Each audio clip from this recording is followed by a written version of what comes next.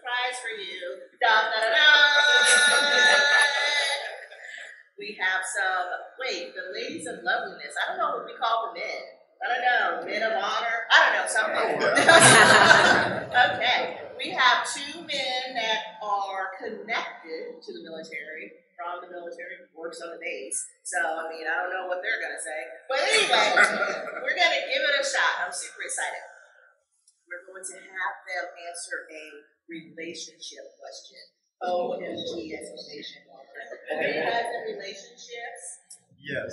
This is Mike. This is Tony. Oh boy. And they're both in relationships. I'm in a relationship too. So we got something in common. Yes. All right, here we go. Dear Dr. June, it's complicated. So guys, it's a complicated situation. That's what it means if it's like tricky or something. I met a guy at my new job. The coworkers were teasing him because he just had a breakup. We would laugh and talk, and then he left after a couple of weeks and went to another job. A month later, we ran into each other, and he asked me on a date. I said, cool, and we started seeing each other. Then his ex told him that she's almost 5 months pregnant. I told you it was complicated. That's complicated. Is that complicated? That's complicated. Yeah. We really liked each other and was getting serious. But then I'm like, it's complicated. And I don't know what to do. Don't worry. Mike and Tony are going to tell you what to do. What is she going to do? I know, poor thing. Okay, so it's like, that's a hard thing. It depends on how kooky the ex-girlfriend is, okay, with this whole situation, I would think. So I think that she has to kind of wait and see how it plays out. Unless she just has to jump out like hell. Why was not? So,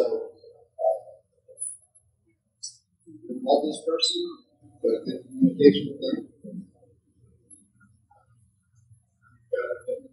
That person. So, in spite of what's happening in their lives, understand what that. Oh my gosh. His first sentence was fabulous. He said, life is complicated. That is so true. It's not that. Very good point. So we're going to always have situations. Very good point. I'm telling you, I don't know, ladies of loveliness. Tony is making some good points right here. Okay, what does Mike have to say? Since I was in the military,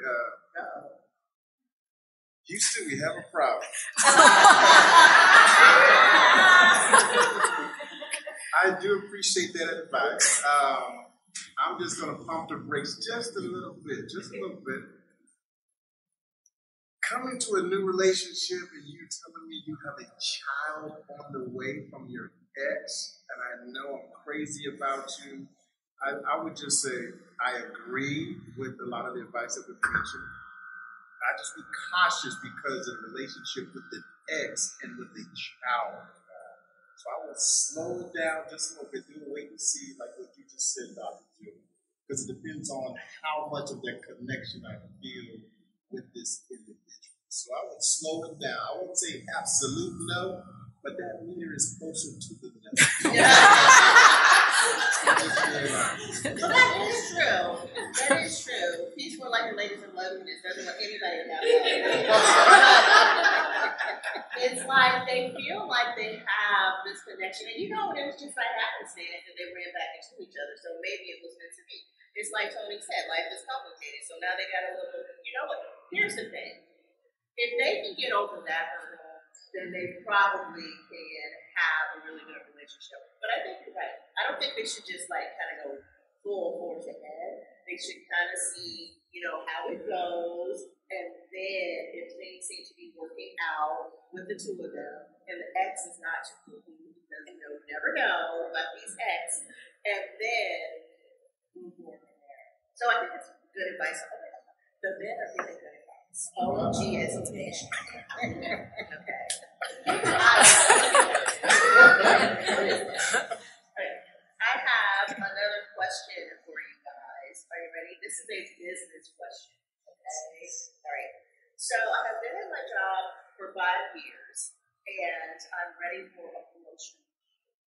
They gave me a mini one. But I went back to school. I got my MBA. So I'm expecting that I would be able to go higher. Well, they posted a new job. I applied for it. Yet they told me that I wasn't ready. My question is, do I continue to work and see if something will change? Or should I go take my skills and my degree elsewhere? Yeah. Okay. I've seen this situation before. It's not a bad experience. But millennials are very good with this way. I've had this position for 6 months now, and and all of us all know. But the fact of the matter is, I mean, your company has a certain perspective on what you do. You take your new small position and you drive.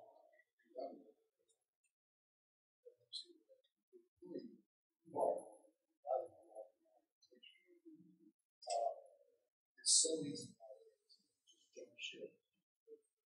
If you're happy in that organization, like I say,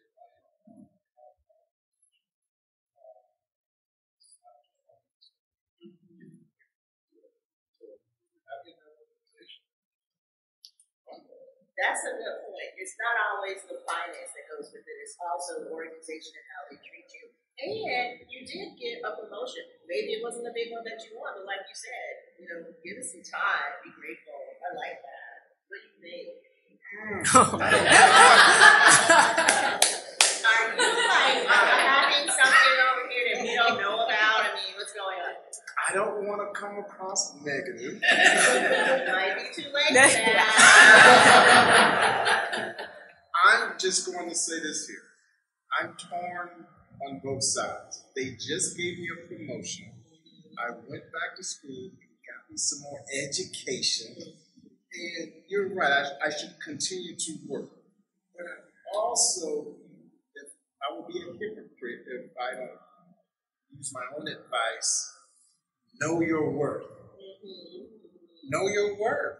So if you know your worth and you feel that position, you are more than capable of accomplishing and doing an excellent job, I would say hurry up and rush into it, because Mr. Bill still have to get paid.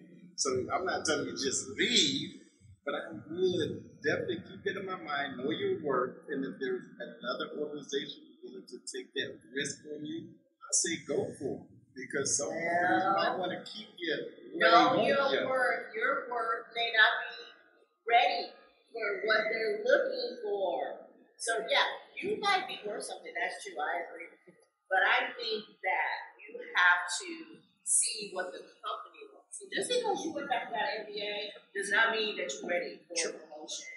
Big deal. You know what I'm saying? You have to show them what you can do. It could be personality. Not just, it could be more than what, you've learned. It could be that there's some other technical things that you don't know. We don't know. But I think that that's correct. But they should give us some time to see what happens.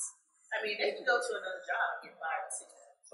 You never know. It's like, oh, okay, I'm going to go get this better job. And then I'm like, So I don't know. But I think that we both are right. I love having the gentleman. Audience, let me hear your hand clap if you like having the gentleman. Wow.